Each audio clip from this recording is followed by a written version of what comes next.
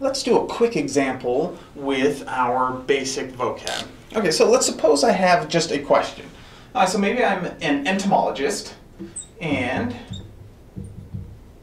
I am interested in the physics of flight of dragonflies, let's say. All right, so my question could be like, what is the surface area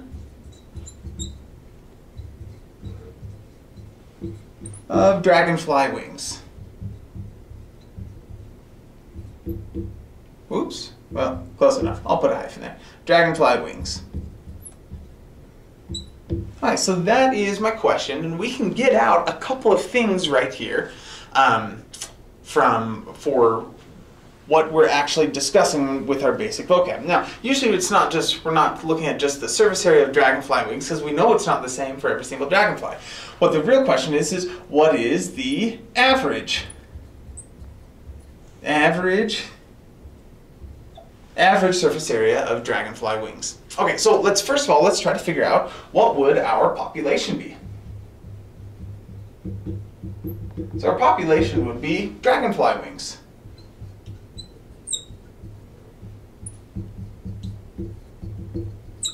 Alright, that's what we're interested in. We're interested in the average surface area of a dragonfly wings. Okay, great. So what is our parameter? Okay, the parameter of interest is the true average surface area.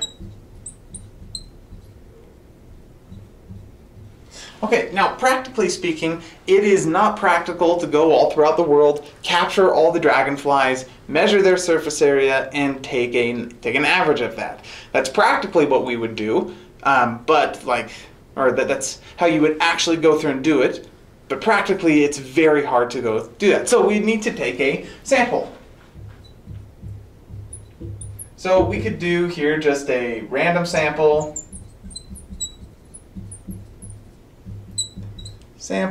of dragonflies. Okay, and then our statistic would be average surface area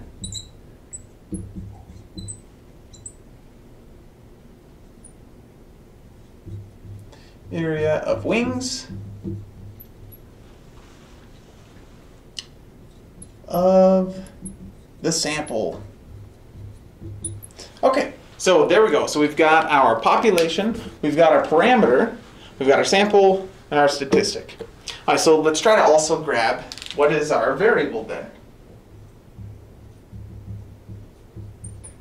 This would be the surface area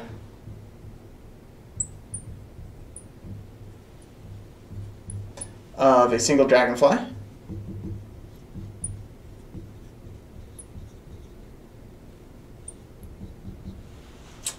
And last but not least, the data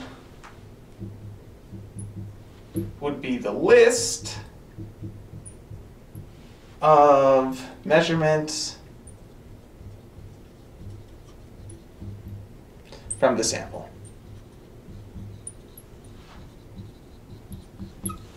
Okay, so knowing these vocabulary terms are going to help us as we are trying to identify what do we have and what are we after, and it'll also help us to understand the relationships. Ultimately, we're trying to make some statements usually about the population. It's hard for us to actually go and measure an entire population, so what we do is we grab a sample and we take measurements of the individual members. So our variable would be the surface area. We go measure it of the individual members of the sample, compile it into the data, and then from that data we can take an average quite easily, find our statistics so that we can have some sense of what is happening with the population.